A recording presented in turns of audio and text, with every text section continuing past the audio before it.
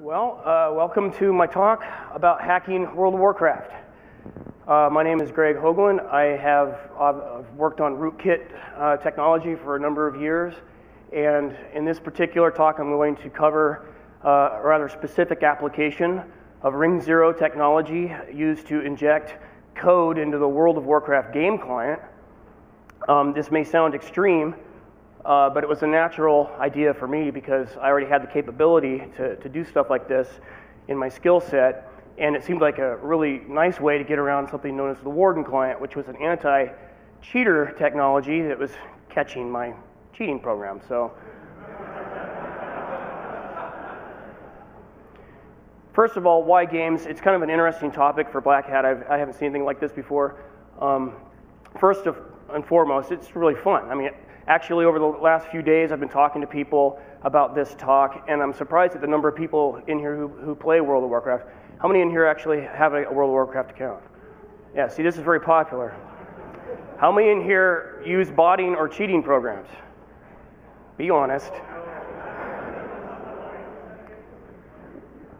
In addition to it being fun, though, they're actually games are a really interesting experiment because the software is very complex. A program like World of Warcraft could be considered one of the most complex multi-user applications in the world. Another thing that's really cool is that there's actually a healthy community of game hackers, and they're not the same guys who come to this conference. Some of them are, there's some crossover, but there's actually a whole set of reverse engineers with a lot of really good skills that I happened to stumble into when I started playing around with these games. And I thought that was pretty neat. So hopefully there'll be some crosstalk. And last but not least, and probably the most important, is that gaming is a really big business. Microsoft says it's third only to web browsing and email on their platform.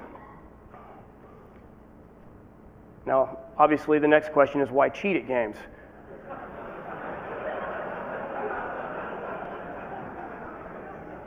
The first real reason is it's a challenge, right? You want to try to solve it.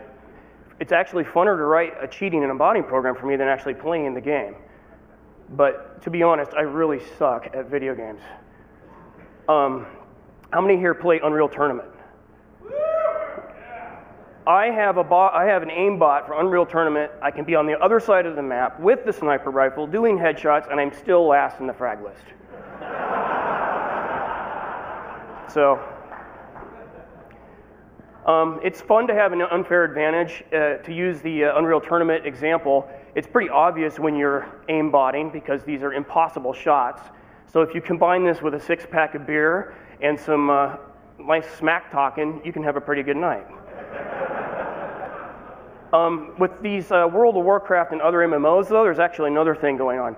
There's actually a full economy in these games, and using cheating can make you money. So obviously, I don't really need to talk about what an MMO is. Basically, it's D&D and IRC mixed together. It's a geek's wet dream. The number of online games MMOs are doubling every 2 years, so they're tracking Moore's Law. There's over 50 active MMOs right now. IDG estimates that there's about 3 million players in the US. I think that number's probably a little low. And I don't know if you've seen the latest advertising on the Blizzard box, but it says 6.5 million players of World of Warcraft. That's a lot. Here's the statistics. You can see the number of players rapidly increasing here. Here's the total market share of the various MMOs. The big slice is obviously World of Warcraft. The kind of quarter of the pie down on the bottom is Lineage and Lineage 2, which is a very, very popular MMO, especially in Asia. So, people have figured out there's a real exchange rate. You can actually go to a website and it'll tell you what the exchange rate between virtual in-game money and US dollars or euros is. Last year in 2005, over $600 million were traded in an aftermarket for virtual items that don't exist. I got a recent calculation from an economist who says you can make about $1.17 an hour playing WoW. That's not enough for us, but it's enough for some people in the world. Here's a site you're probably familiar with if you've ever bought World of Warcraft Gold before. This site sells it, and you can see the exchange rate's about 10 cents for one gold piece. Here is a chart showing the exchange rate over time in 2005, and you can see it settled down on about 10 cents per gold piece there.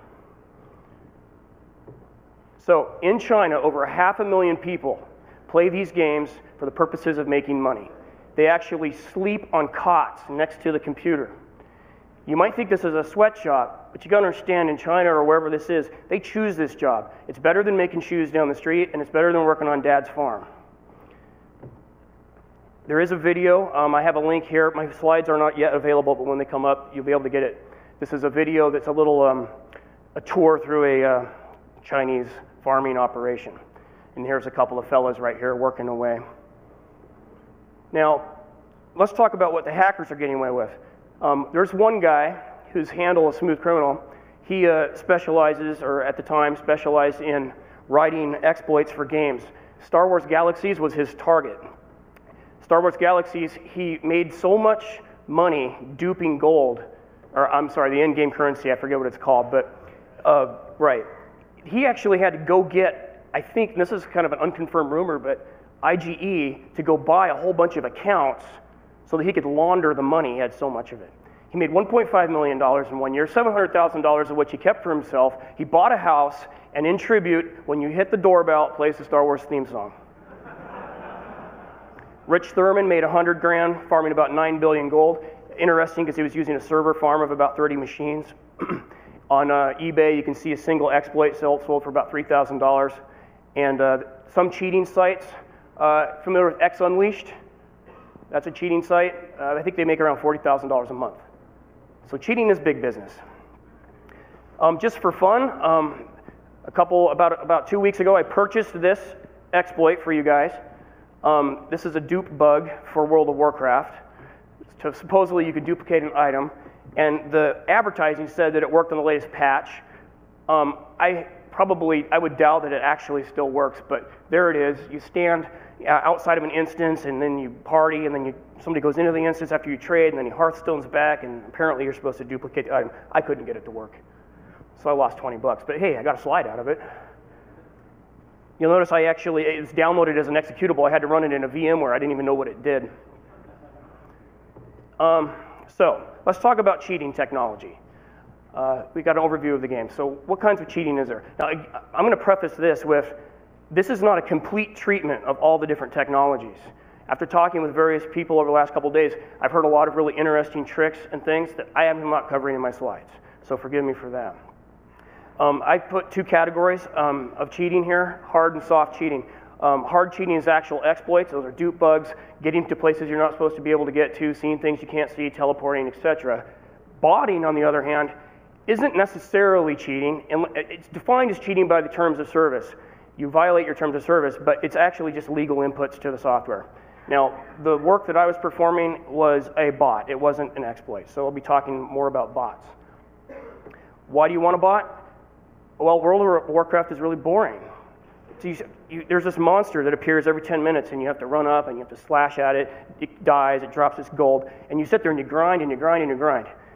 I have a day job. I can't compete with that 15-year-old kid who sits in front of his computer all day and his mommy comes in and feeds him dinner in his bedroom. I can't compete with him. That's why I want a bot.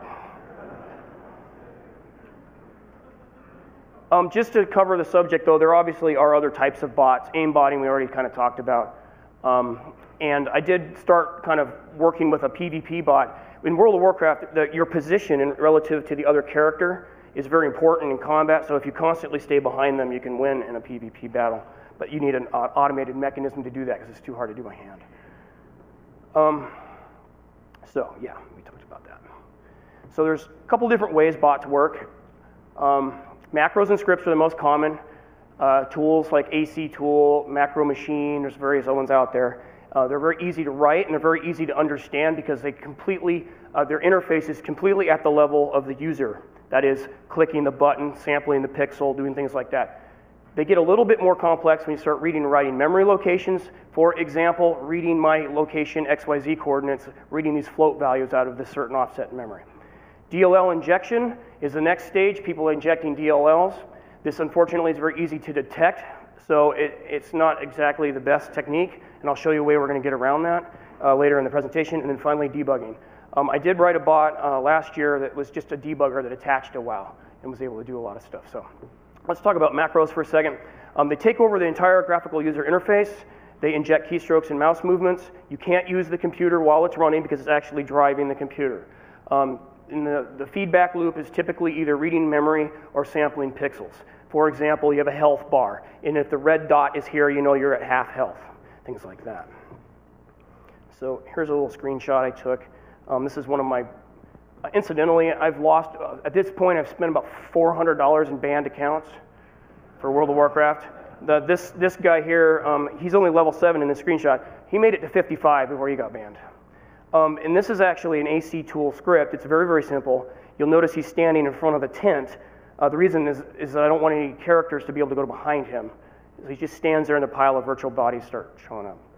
By the way, this exact script is available on Rootkit. You can just download it out of my vault. Okay, so that's easy stuff. Let's talk about more complex stuff that's been done, process manipulation. A very common hack in World of Warcraft is called speed hacking. This is a form of client-side security. Because of performance reasons, you can't store everything on the server. The client's responsible for it. The most ridiculous thing is your XYZ coordinate. You can actually overwrite that in memory and instantly teleport to somewhere else in the world. That was one of the most common hacks in World of Warcraft for a long time. Some of the things I can do is I can control which way I'm facing by writing a vector into memory and my XYZ and whatnot. Here's an example of a program that does that. This is called Bubba's Warcraft hack, and you can see in the list there the various cheats that you can engage. For example, no fall damage. If you fall off a cliff, you don't take any damage.